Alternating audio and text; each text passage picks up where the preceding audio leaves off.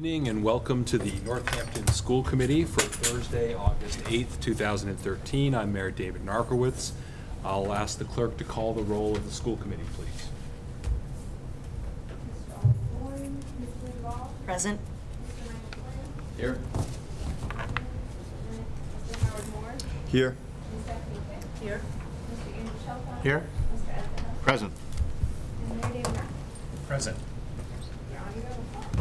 Thank you very much. And before we move on, I also wanted to acknowledge and welcome our new interim superintendent, Regina Nash, who is attending her first school committee meeting. Welcome. Thank you very much. We now have the public comment period. Is there anyone here who wishes to offer public comment? Oh, excellent. If you could just identify your name and address for the folks at home. Hi there, I'm Jen Ramsey and I work at NCTV. I'm the Media Resources Coordinator and I'm just here to let you know about a couple of events going on. We have Cinema Northampton, which is a public screening of different movies. We're going to be starting our first one August 16th, which is next Friday. The field opens at 7 p.m. and the show starts at 8:30 p.m. and that's in the back of the high school in the football field. And there'll be concessions, hot dogs, and popcorn and candy for people to purchase that will benefit the Northampton Athletic Boosters. So that's August 16th, 7 p.m. Movie starts at 8:30, open to everyone, free. And it's going to be on a big screen with a big PA, so it's going to be really fun. Princess Bride is the movie. I don't know if I mentioned that. And we're going to be doing probably a few more before the end of the summer. And then one more thing I wanted to let you know about is we're doing a week-long workshop for teens, a movie-making workshop. And they're going to learn everything from pre-production to production and maybe a little post-production, but the goal is to put together a little short film in a week. And that's going to be August 26th to 30th. It's open to ages 13 to 18, and they have to sign up through me. They can find information on our website. We're also going to put flyers out, but they can call the station at 413-587-3550. And yeah, it's going to be really great. That's it. Thank you very much. Is there anyone else who wishes to speak during the public comment session? Hearing none, I will then ask if any school committee members have any announcements they'd like to make. Okay. Hearing none, we'll move on then to the next item, which is our recommended actions. Tonight's consent agenda votes include the approval of minutes of the Rules and Policy Subcommittee meeting of September 9th, 2012, the Budget and Property Subcommittee meeting of October 1st, 2012, School Committee meeting of June 13th, 2013, Special School Committee meeting June 27th, 2013, Special School Committee meeting July 2nd, 2013, and the School Committee meeting of July 11th, 2013. We also have several contracts needing approval. The first is for Allen Marini Flooring, $5,600.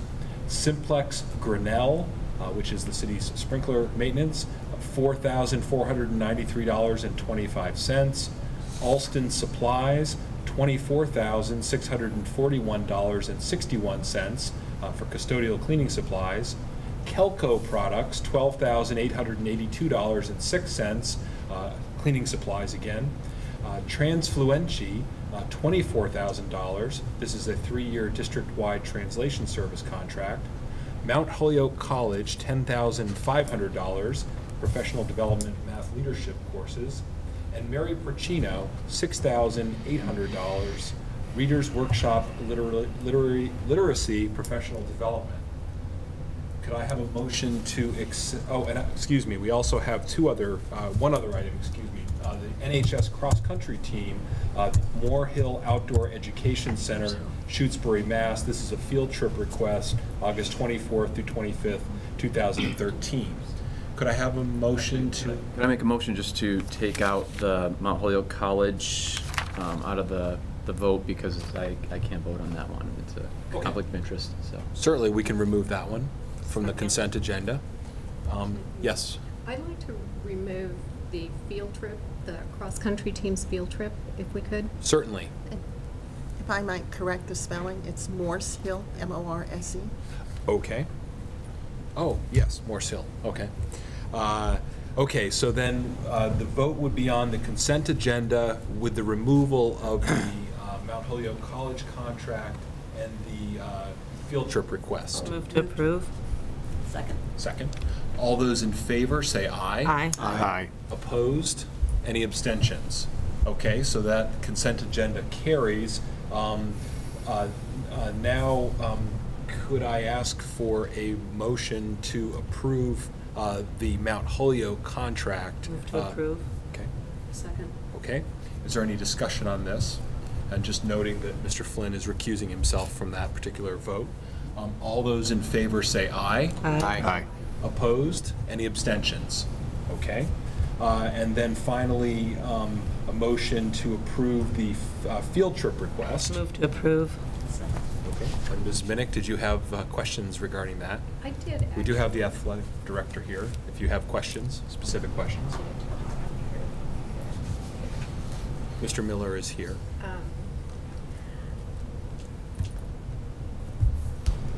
This looks very similar, or it looks like the coaches are trying to replicate what has been a wonderful experience and team building outing for the cross-country Yes. team in past years without benefit of a cool house in Vermont. Last year we did not go to Vermont because with the new policies of having children stay at people's houses well and covering the insurance, we did not do it last year. But in the previous 8 years before that, Jim Clayton was the coach, and we used his places up in Stratton. So this year we just hired some new coaches in the last couple of weeks, and they were part of the program, knew what it was like, and wanted to do something similar. It came from a parent. And on that request, since I was very late getting the information from the coaches, that's why I was in here now, just to approve the overnight stay, providing that we have all the chaperones, transportation, and everything is all taken care of before they go. Can you describe the campsite to me? Is this tent? I do not know what the camp is about. It's in Shrewsbury. There's I think in the agenda or the letter I sent, there was a website that you could click on and you could look at that information. Okay, which I did not do. I apologize. It's a well-established, well-reputed program. I've known about it for years.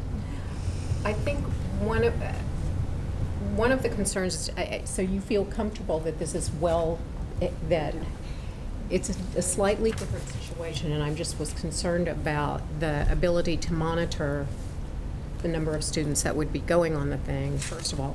And secondly, I've had some people contact me about mosquitoes, Tripoli and West Nile, and whether it's advisable for students to be out camping after dusk in this environment.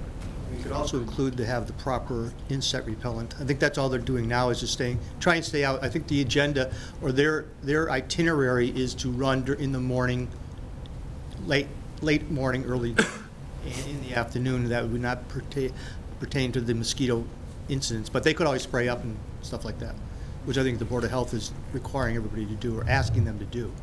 So they'd be aware of that. I would make them aware that they should be doing that. Do you have any sense of whether the students are excited about this opportunity or whether they are ambivalent? Or there's been a Facebook page going on there's a couple junior girls. It was actually brought to my attention by a parent of one of the girl runners I think she's going to be a junior this year. And it was the mother that knew about this camp, has gone to that camp and thought it'd be a great idea for the team building. And getting more used to the new coaches and things like that. So they brought it to my attention, and the coaches, I asked for some information from the coaches, that's what I've given you, and that's all I can answer. So but you don't know the students' reaction to it at this point? I think most of the students, I think one of the student probably initiated with the mother and started talking to her friends. And I don't know how many people will be going, but it seems like they want to keep the tradition going. And the letter they sent to me was they want to continue the tradition of doing something like this that they used to do at Stratton Mountain. Any other questions? I don't guess so. Any other members have questions on this particular field trip request? Okay. Well, again, I was just concerned in regards to the facility itself. I have the website in front of me, and I'm just trying to find information on the campsite itself. At cabins. There are 2 cabins, one for male, one for female. Okay, so that was one of my concerns, I yeah. don't know how many people are sleeping in each cabin, but there are cabins available, and there are shower areas, and there are restrooms.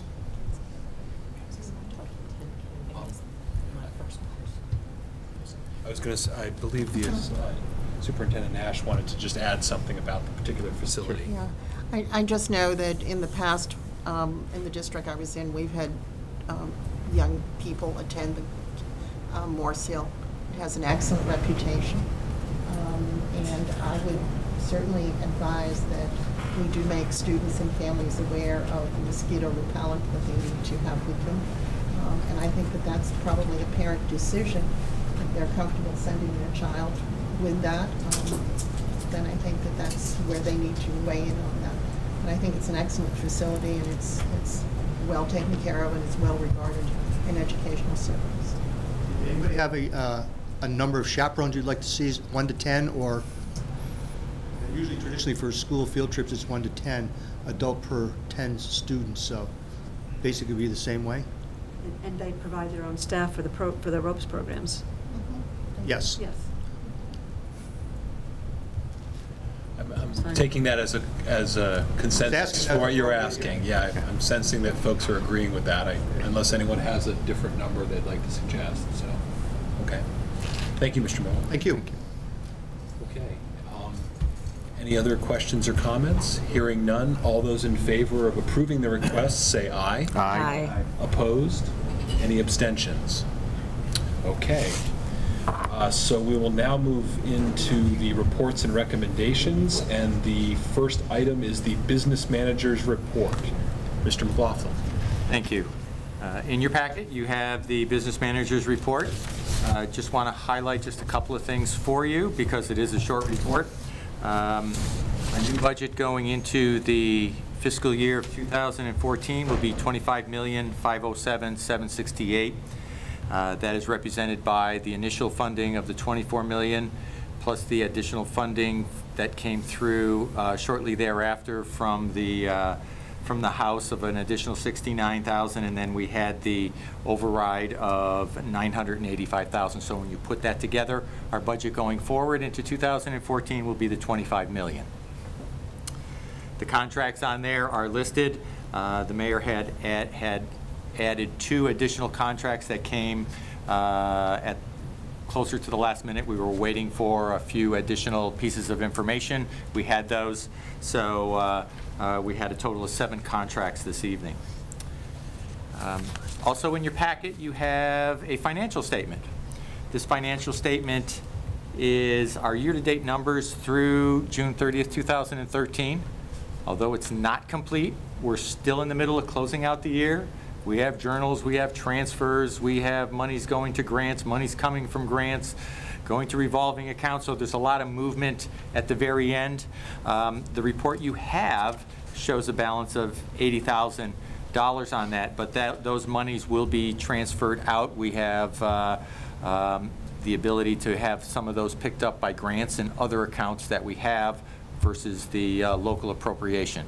So those transfers will be made in the next few days, and by the end of August, we should be completed with all of our adjustments and our journals and have a final number for the year. We will end the year at 0. We will balance, our budget will be balanced. And we will end with our initial budget that was on there of $24,000,003,643, and that is what we will have, and thank goodness for grants and other revolving accounts. I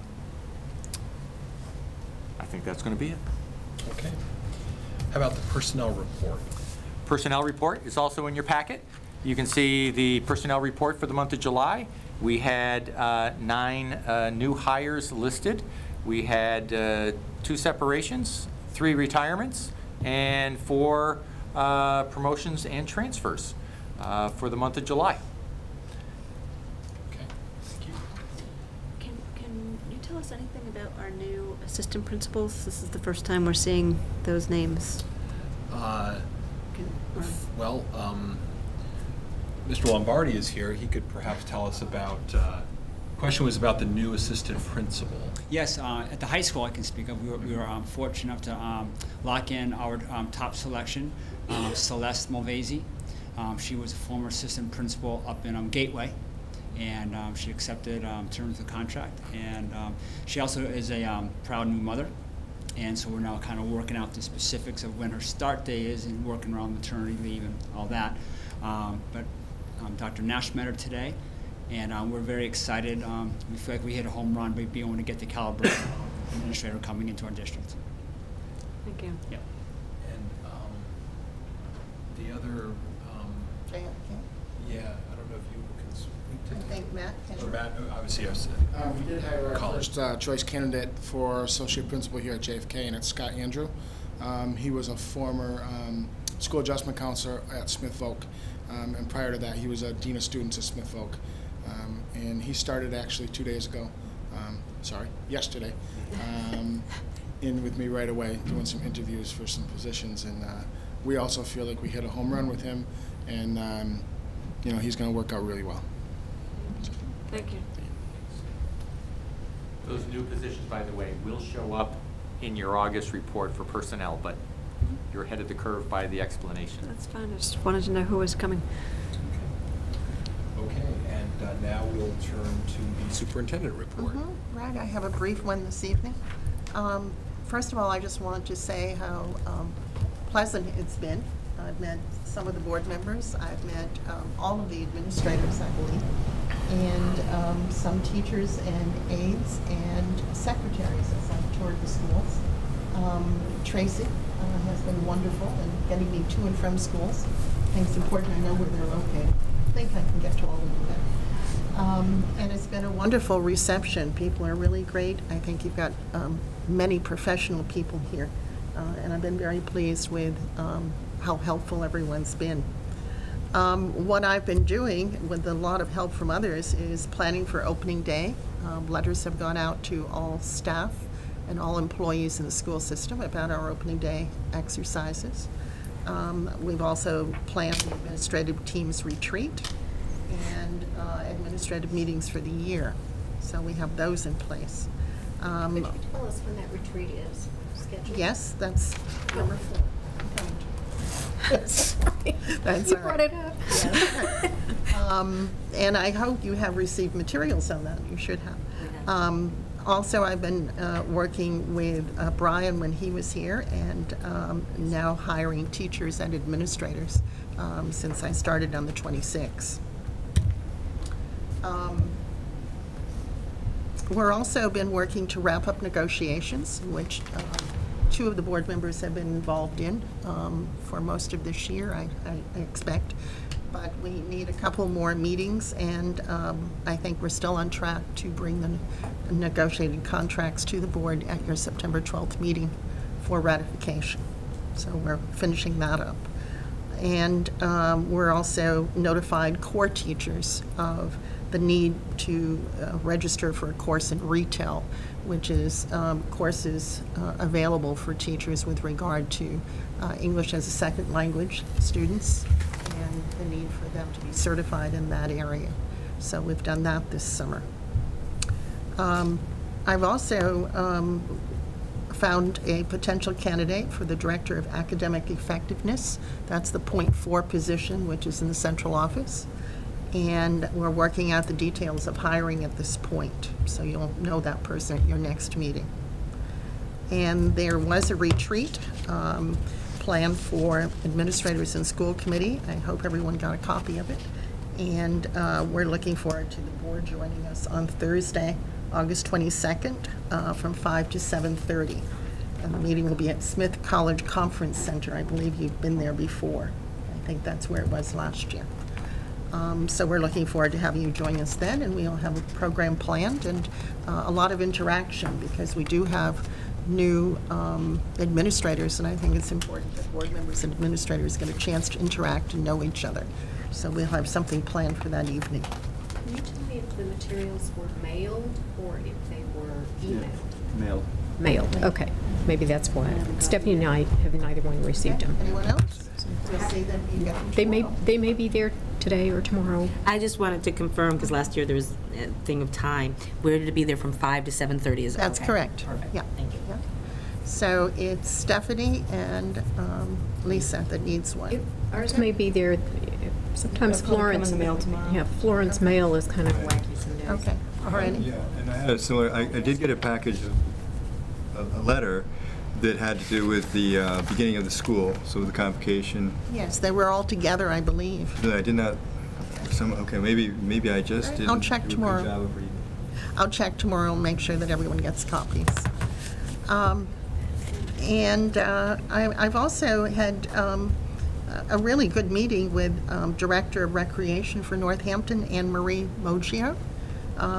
We looked at what's currently a memorandum of understanding between the rec department and the school system from 1999. So we're both in agreement that it needs to be revised, and we're going to be working together to put together a draft document that will go to Budget and Property Committee. So we're working on that. She's great to work with. I've enjoyed meeting her. I've also met with a parent and resident of Northampton who had some information she wanted to share with Mark and myself with regard to budgetary matters, finance, and that was also a very good meeting, and I'll be working with Mark and with that person as well. So, so far, so good. Looking forward to being here. I enjoy the chance to continue learning and the challenge. Thank everyone. Thank you very much. Thank you. Okay, the next item on the agenda are the annual votes approving school handbooks for both JFK Middle School and Northampton High School. And we'll begin with JFK and Associate Principal Collins presenting that one. Hello again. I took the liberty before the meeting to put on everyone's table, I believe, a copy of the handbook before us to put just some of the changes that we made. But then I outlined the changes by putting the old way on the dress guidelines in blue and the new way in green. And what we did is we met as a school council with the administrative team, teachers that are on the school council, and parents that were on the school council, and discussed some of the dress guidelines that we had. And we also spoke to students through our forum activity in regards to the dress guidelines. And we realized that the way it was written in the past it may have been a little bit confusing for the students. So we wanted to clarify it. So there's no changes to the guidelines. It's just the wording that we changed, just to make it a little bit more user-friendly. For some reason, if you notice on the green form, my numbers aren't lining up, but they do line up with each other in the book. So those changes that were made were just done in the wording, just to make it a little bit more user-friendly for both the parents and the students as they're looking towards buying school clothes for the upcoming year. That would be that would fit into our dress guidelines. Another change to the book, to the student handbook, is under our area of cheating and plagiarism, and that's also on a green form. It's listed as old way and new way. And what we found last year was there were a couple instances of kids plagiarizing, but not realizing what plagiarism was. And in the old way, the first offense was a 0 on the assignment or the test, and then the teacher would contact the parent. And we felt that that was a little harsh, especially if the students didn't really know what plagiarism was. So what we did is we changed that to the first offense would be the teacher does not accept and tells the student. The teacher conferences with the pupil, stating, I'm not sure that this is your educational piece. Parents are contacted, and the usual time frame will be set to resubmit the work. So they wouldn't have to take a 0 on the work, and resubmit it for a grade within that given time frame. And the student is referred to guidance just for some conferencing. More information can be given to them at that point on plagiarism and how it can affect them in the long run. It really should be a learning experience. And then on the second offense, once they've already been conferenced on plagiarism, then the assignment would become a 0, and it could result in a 1-day suspension.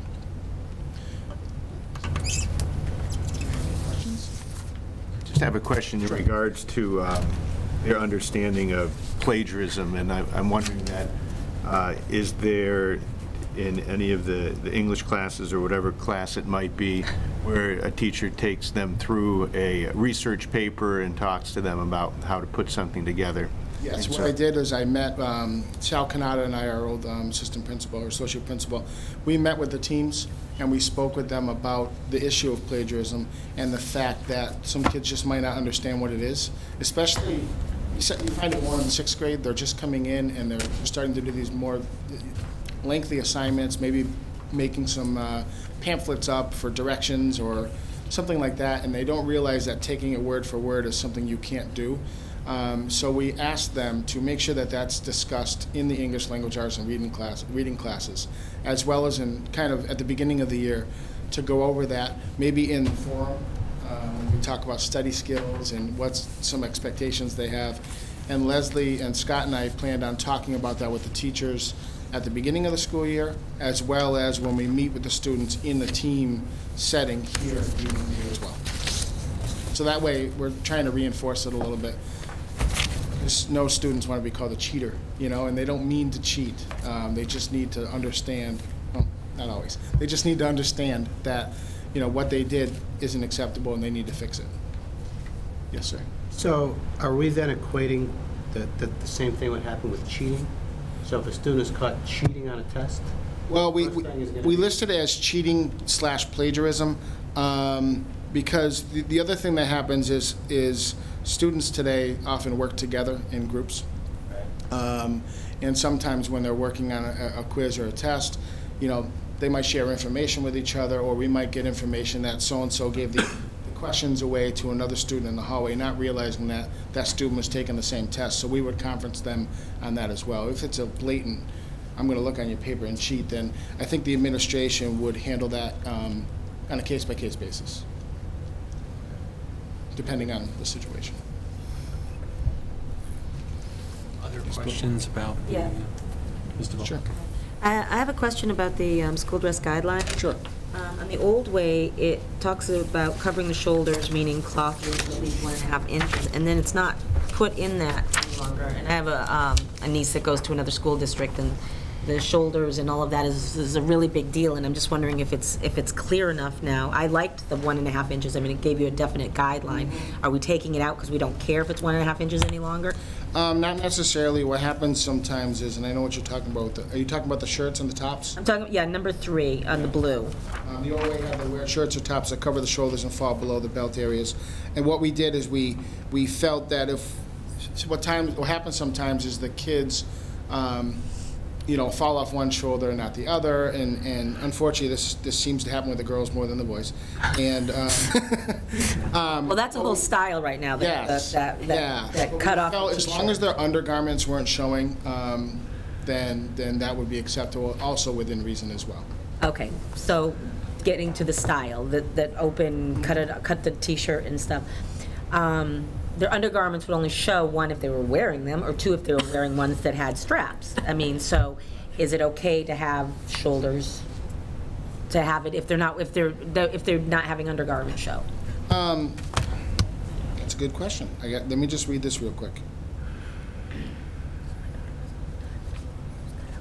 Well, it actually does say here, if you look under in the parentheses, bare midriffs, halter tops, low-cut tops, backless shirts, muscle shirts, off-the-shoulder tops, or 2 tops are not something that the school would like to see worn to school.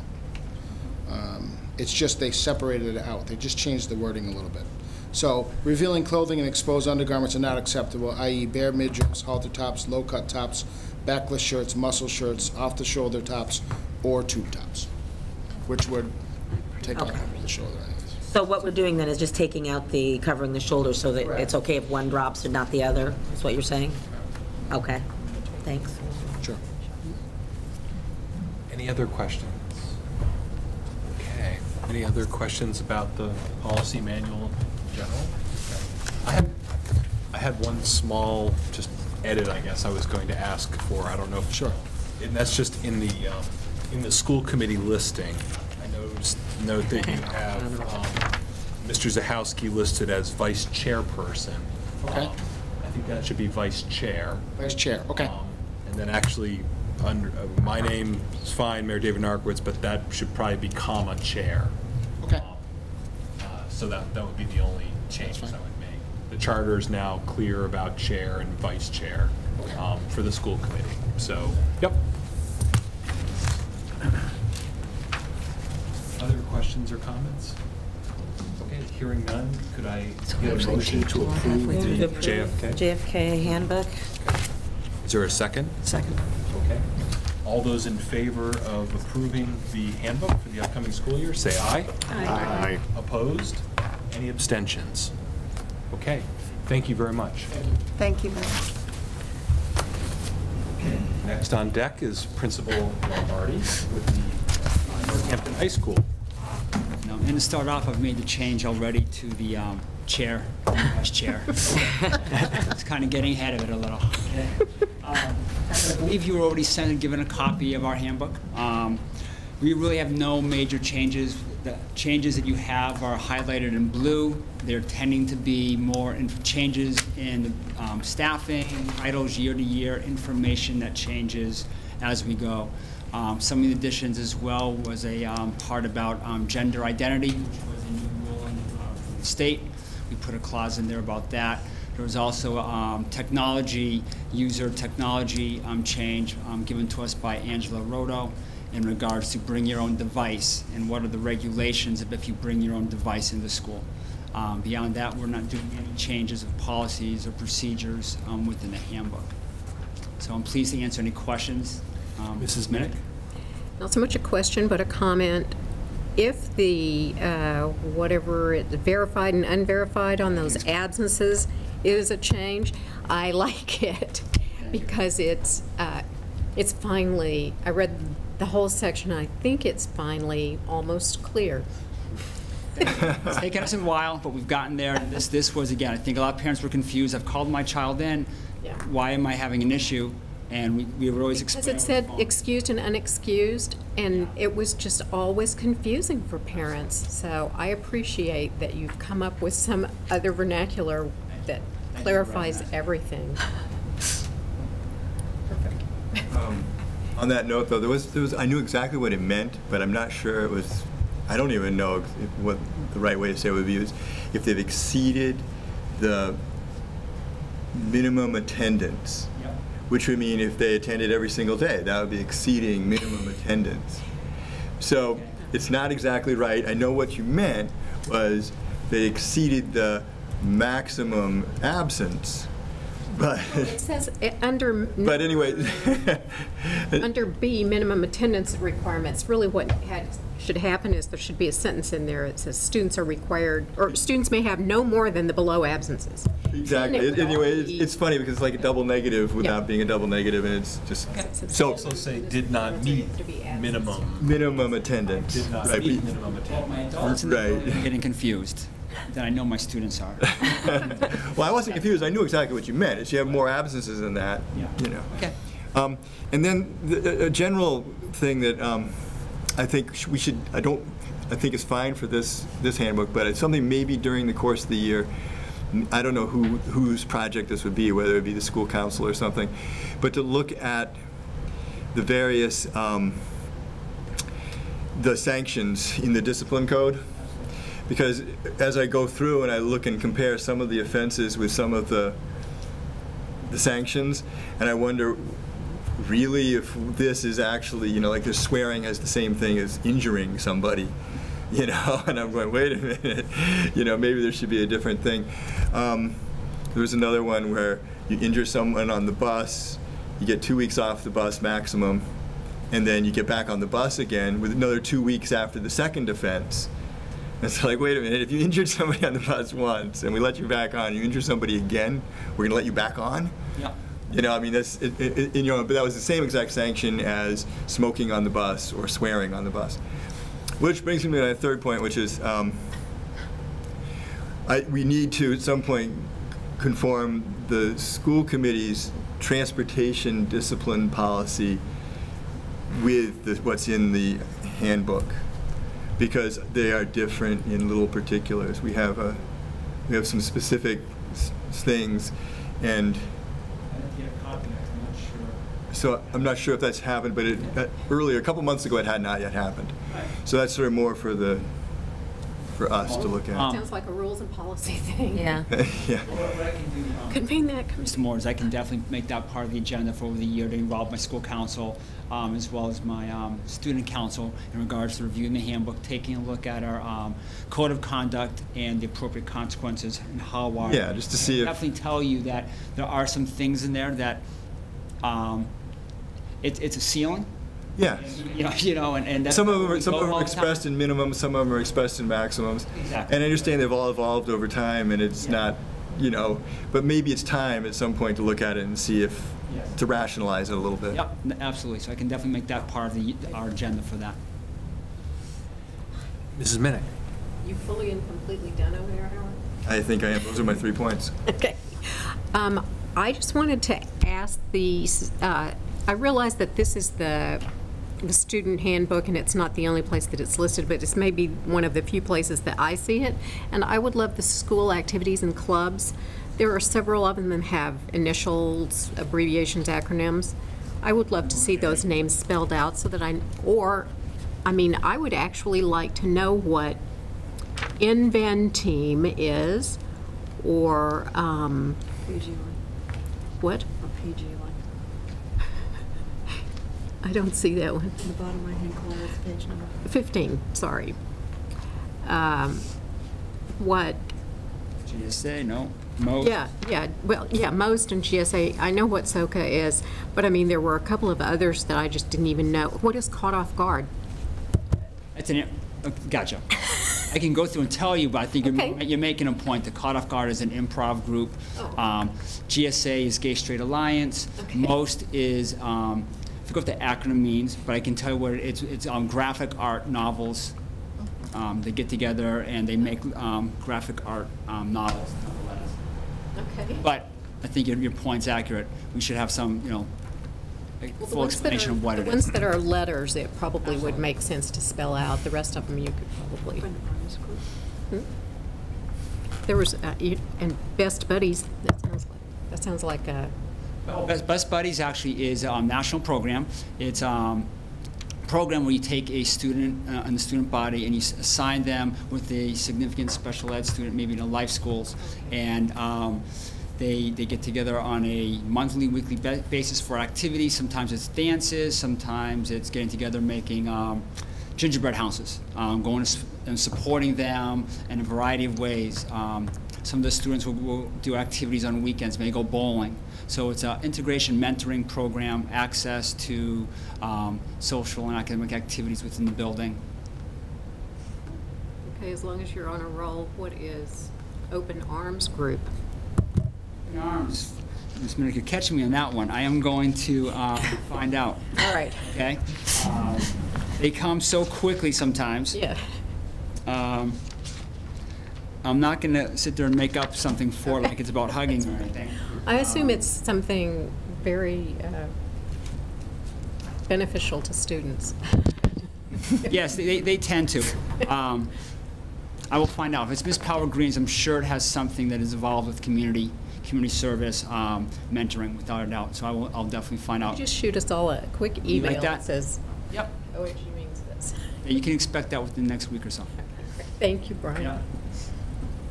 Any other questions for Principal Lombardi? Okay. Okay. There's been a motion made to approve the handbook for Northampton High School. Second. Second. All those in favor say aye. Aye. Opposed? Any abstentions? No, I do have one more question, though. It won't change my vote, but I Okay, just fine. really wanted to know. Toward the beginning, there were some additions of new language. Did those come as a result? It was an omission and. NEASC. The Okay, core that's- values. Yes. Yeah, okay. Yep. That's what I thought. Thank you. So, I believe I called the vote, correct? Did you record that? So it was unanimous? Okay, great. Okay. You didn't change your vote, thank you. Sorry. Okay, so the next item with Principal Lombardi again is a report on our AP test results. Yep. Yeah, we had another successful year of high enrollment. We enrolled 439 students enrolled in a variety of AP test situations. Out of that 439, 354 earned a qualifying score of 3 or higher. Continuing to have success within the math, science, and ELA. For example, 40 of 47 AP Chem students earned a qualifying score of 4 or higher. So that's very well there. 42 of 54 AP environmental scores earned qualifying scores. What do you have to understand about that? We don't offer an AP environmental class. So the combination of students getting educated in our common environmental class on top of the work that Sue Biggs does when her AP curriculum is over, those combined are really working and is a testament to the education that's happening in the school, that we can do so well on an AP test and yet not offer the class. And that was a note, a special note from the MIMSI grant people. They were very impressed by that as well. Roughly 95% increase in biology enrollment of 40 students. Out of those 40 students, 34 receiving qualifying scores. We also had a new calculus teacher this year taking over the realm of AP, and that continued rigorous standards with 23 of 24 students, again, earning qualifying scores. Our ELA scores are consistent with past years, a little fluctuation, but again, high scores in qualifying. High qualifying scores, excuse me. Any questions for Mr. Lombardi about the AP results? Mr. Moore. Yeah, I have a question. I mean, I think you've probably, I'm sure, in fact, you mentioned something about this question. So this is a question you have already started to talk about before. You know, how we're doing really well with increasing AP, so in a way of thinking of in terms of our depth within certain subject matters. But at the same time, we are struggling to figure out how to get more breadth in terms of other ways for kids who have sort of gone through the base level of, you know, sort of the prerequisites of a high school curriculum, and other ways for them to sort of explore, sort of go further. We've really developed this AP track, but we don't have a lot of things in sort of other specialties or things that are not AP, but that would be, again, more advanced, but outside of those sort of those kind of core subjects that most of the AP things are in. Do we have any way to do that? Any way to measure? Given our given the number of teachers we have and the you know, in our 4 blocks and, you know, all those sorts of things. I would say that would be a fundamental question we have to take a look at in applying resources. I think what we've done is we've really created a mechanism in our school. A lot of other schools I've been at, they have a lot of doors and hurdles to get to AP. So in our district, we've felt that let's not put those. If a student wants to have access, they want to give it an opportunity, we've done that. And so by doing that, kind of opening the doors, you've created doors to bring in people. So for example, I have one full-time English teacher teaching 6 AP junior English classes of about 25 to almost 30 kids. Now that's a junior class, and we're offering AP junior English to more than half of the junior class. Right. That's great. Yes. But what comes with that is that's a resource you need to offer that. Yeah, and to go another way, to look into another category. If we wanted to have some advances and maybe, you know, bring some computer science and have multiple layers of that, or continue with art. We have multiple layers of art. That's very clear. To offer things in music, for example, where we could offer more advanced, or even lower for students that haven't had access to music. How do we get them there? It would be a shift, in my opinion, in a broader discussion about resources and how are we going to manage both. The rigor that you have for AP and allowing access without having requirements, because when you have requirements of must take certain classes, must have certain grades to get in there, you whittle down the numbers, and then you'll have less classes, and then I have more teachers to use. So it really is, I think, a discussion about what's important to us, to continue to have advanced classes of high rigor standards that all students can have access to, and how do we bring in these other things which are equally important for students as well. I don't have a specific answer because I think it's much more it's part school I think it's also part of what Northampton is. What is it that we want to offer? I mean, I believe a school represents the community, and I think the great thing about Northampton is that we want access for all. Therefore, that translates into a school that doesn't have those requirements for AP. But I think the question you're asking really is a broader question. How do we balance both? How do we fund both? And what would that look like? Because I can easily, again, if you, I can do whatever people want. You know, I can cut here, I can do this, but when I only have so much money to fund it and so much room, that's when your hands become tied. Yes, Howard, I'm sorry. Yeah, I was thinking as you were talking that one way we've done that actually is with the enrollment at Smith. That a lot of kids, that's how they get something that's not in a regular track at the high school. That is, so it's a way to look into something that they're interested in that's at a fairly high level. And we've managed to use that, and that's been a really positive way for us to achieve. That's a great in our resources. What I was talking about, a way to add some breadth to the curriculum. I think you're right. I think it's also, thanks for bringing that up. It's a combination of not only what we want to do, but also what are resources we have available. So we're lucky to have access to Smith College, where our seniors have access to a university that they can take elective or interest-based classes. Same thing for GCC and HCC. There's some funding involved with those that are a little bit different depending on what. I had a meeting this morning with a gentleman. We came in last year for some online classes, and we had to figure out what kind of online classes.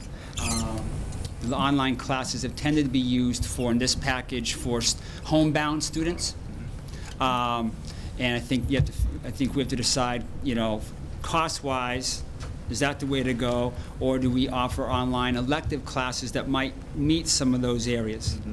That information came to me this morning, but I think it's a combination of us evaluating what do we want to do, what do we want to fund, combined with what are some resources that we have locally that can allow that. But I think it is a great discussion to keep going, because that is something that we talk about in the high school is, what about the other areas which are just as valuable? How do we feed those? And I think, you know, obviously with the override we had this year, that's kind of connected with that, because those are the things we want to add, but they're kind of always in this limbo or close to being sliced off the table. So I hope I answered your question. Other questions or comments? Okay. Well, thank you very much for that report. We appreciate it. You bet. Thank you, Brian. Thank you. Nice night.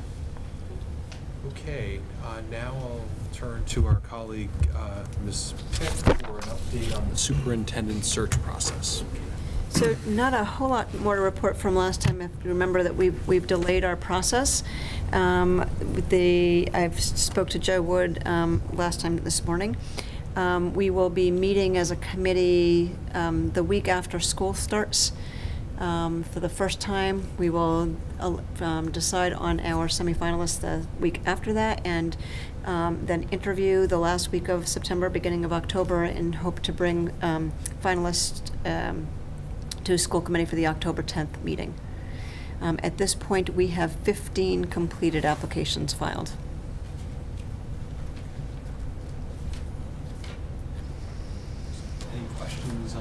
Regarding the update? Is that a good number, 15? Are we happy with that number? For this time of year, it's probably okay. If we were doing this in the spring, we would expect it to be higher. I talked to Joe about that. And it's kind of, you only need one good one. He referenced another district that also had what he would have considered a low number, but they had a couple of candidates that they were actually very, very happy with. Sometimes you can have a big number and not find somebody. It's, as we experienced before. Don't really know. If we're not satisfied, we've been clear as a committee that we're not going to choose somebody because we have to choose somebody. We're going to keep going, and if we have to do it again in the spring, we will. But we're going to hope to be able to do it this fall. Ms. Duvall. Are the applications still available? I mean, open? Is Yes. the process still open? Yes. Okay. And is it open now because we moved it? We've now moved the deadline also? No. So when is the deadline? Do we? It actually doesn't close, but until we start working. Okay. There isn't a closing date. So is it safe to assume that the first week of September when you start, then that's when it's closed? Okay.